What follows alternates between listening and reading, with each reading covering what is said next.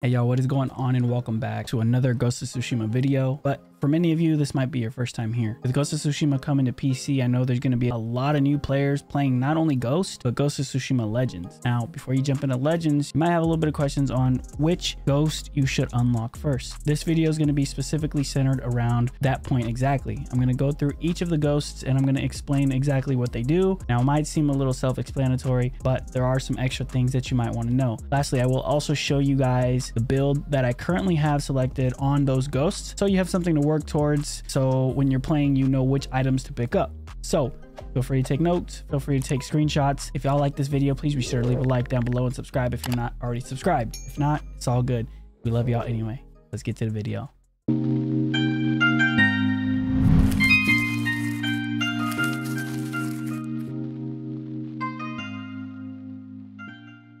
All right, y'all, what is going on? So first things first, we're just gonna go right down the line here. Okay, I want you guys to know that this is my PlayStation that I'm playing on right now, so it does have all my end game builds and end game gear and end game techniques. So for those of you guys that are just starting off, you're not gonna have all of these things, but you are gonna be able to see what you can work for and kind of the things that are best in slot that you can kind of check out for future reference. So first things first, like I said, we're going down the line. We're gonna be checking out the samurai here. Now the samurai, guys, the samurai is gonna be that one that goes in, does the nitty gritty, gets the job done, and is kind of basically the tank, the beast, does a ton of damage and basically disrupts all the enemies. And it's actually insane, and it's a very fun play style. So if you are that kind of player, super aggro, I would highly suggest unlocking the samurai first, because you know this video is to see who you want to unlock first. Now the samurai is super aggro, like I said, but it does take a lot of finesse to be able to get good at that. For example, let's check out some of the techniques that I have right here. Okay, obviously when you're starting off, your techniques are going to be very slim. You're only going to have, you know, one, and then you're going to be able to just go down the list and unlock them little by little. So I can show you the techniques that I currently have now, so you know which to look forward to for the future reference. Now right now I'm using Raging Flame, and basically as you can see right here, heavy attacks with this blade essentially also ignite nearby enemies, so it kind of spreads fire and does extra damage. You have a legendary slot right here, which later on you will see that you can unlock a bunch of legendary best in slot items, and this allows you to have more than one legendary item, because by standard you can have one, and if you have within your techniques you have an extra legendary perk, then you can also unlock an extra one, so you can use two for your build. For the second row, perk number 2, you're going to see I'm using Resolve Increase. Now as you can see, when you first start the game, you will have 3 little resolve slots. Having Resolve Increase obviously does just that. It increases your resolve, which will allow you to get your ultimate and allow you to use your resolve, which is essentially like currency, to use any other different techniques that you want to use depending on how you set up your build. Lastly, I have Hachiman's Frenzy. Hachiman's Frenzy does allow the samurai's attack to do 2 extra strikes instead of the normal 3 for his ultimate. Now if you look right here, this is the gear setup that I have. Like I said, these are end game builds, so you know what to look forward to. As of right now, I have Masamene's Edge, which is a legendary sword. I have Forbidden Medicine, which you will be able to get later on, but it is a bomb pack, and you'll be able to unlock bomb packs for the samurai. Now if you want a bomb pack, you are going to need to play as a Ronin, so you know you kind of need to, you know, get some time in the game in order to get this kind of a build. For the charm, I am using a defense charm. For my ghost weapons, the first one I am using a sticky bomb, and the second one I'm using a healing gourd. Now you guys can see how I have the gear set up, and you know, go off of what I currently have. Now I do have a lot more in-depth builds. If you want something that's super in-depth for each class, it's going to be linked down below in the video, so if you want to check that out, feel free. Next, guys, is going to be my all-time favorite. It's going to be the hunter. The hunter is the ranged demon. I'm talking like the hunter gets the work done from afar. You almost just feel insane on the battlefield. So if you're that type of player that loves to do ranged combat, I would highly suggest that the hunter would be the one that you unlock first. Now don't get me wrong, you can have some insane sword play with the hunter. You know, obviously the hunter's abilities are going to be geared toward ranged, so keep that in mind when you are choosing your very first ghost to unlock. If you check out the techniques that I am using here, my class ability that I'm using is Explosive Arrow. When you start off, you will start off with Staggering Arrow, but once you move forward, you will be able to get Explosive Arrow mixed with the legendary bow that I have that I will show you here in a second.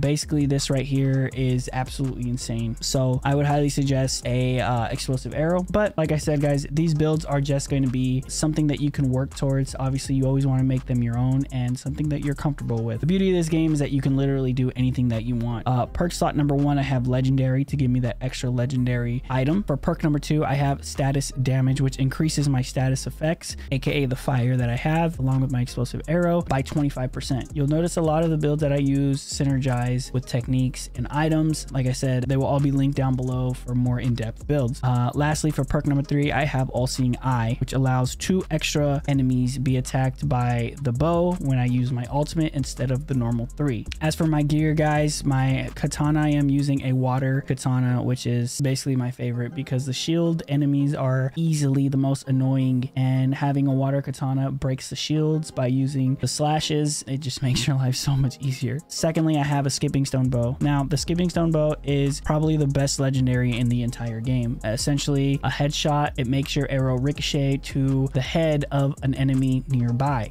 It's very hard to get. Sometimes you get lucky and you get it early. Me, I didn't get so lucky. I was around rank 80 with my hunter before I even saw a skipping stone bow. So, you know, you could get lucky, not so much.